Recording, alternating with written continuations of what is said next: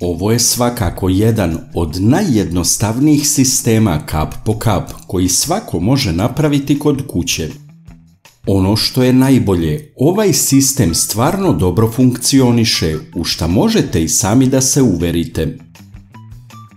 Pogledajte sada kako sam napravio sistem kap po kap i šta mi je od materijala bilo potrebno. Koristio sam balon za vodu od 8 litara koji mi je ostao kada sam potrošio vodu za piće.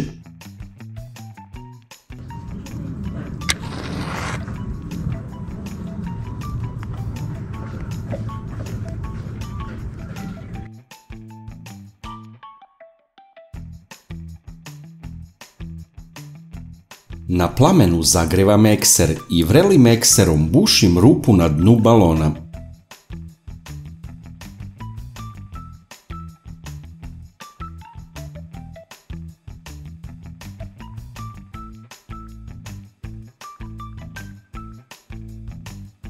Zatim koristim pertlu od patika koju pomoću žice provlačim kroz flašu.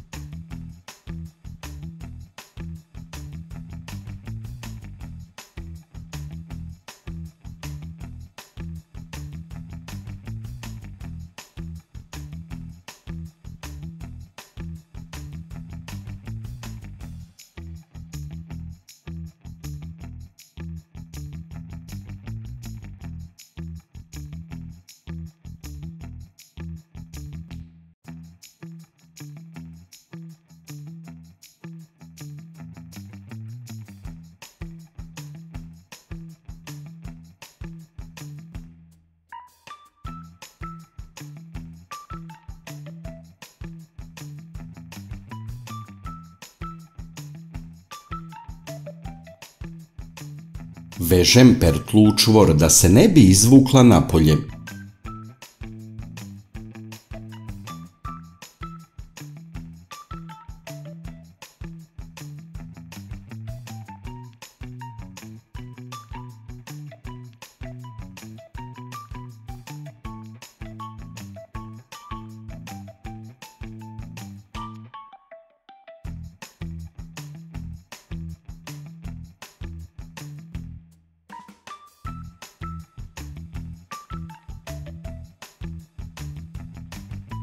I sa druge strane vežem čvor i sečem pertlu na dimenziju koja mi odgovara.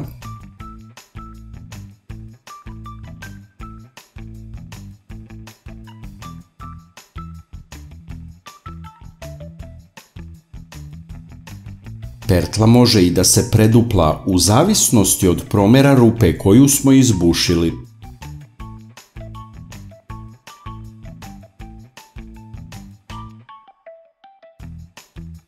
Pa ipak, da voda ne bi prodirala između flaše i pertle, taj prostor ćemo zapušiti silikonom. Ostavimo da se silikon osuši i sistem za navodnjavanje je u funkciji.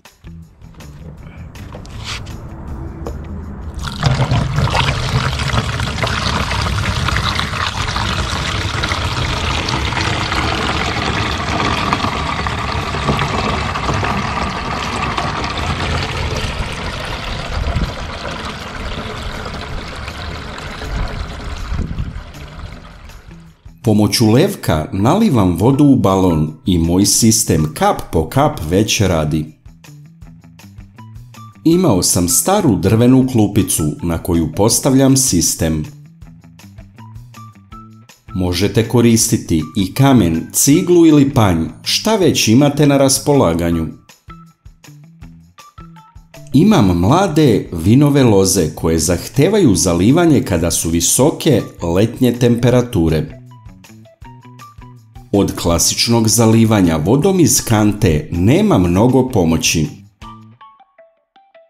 Puno je tu posla oko zalivanja, a biljka na taj način vodu slabo iskoristi. Jasno je da je sistem kap po kap najbolja opcija. Tako se voda najbolje iskoristi i biljka je optimalno usvaja. Napišite u komentarima kakvo je vaše mišljenje i da li koristite navodnjavanje kap po kap. Predlažem vam da ovakav sistem pustite u rad kasno popodne i da odradi navodnjavanje tokom noći. To je zato da se ne bi mnogo zagrejala voda u flaši tokom letnjih dana, kada su velike vrućine kako je sada kod mene. Napravio sam samo jedan ovakav sistem kao test, a pošto se pokazalo kao odlično, uradit ću još nekoliko komada, pošto imam više mladih vinovih loza. Naravno, po istom principu možete ga koristiti i za navodnjavanje drugih kultura.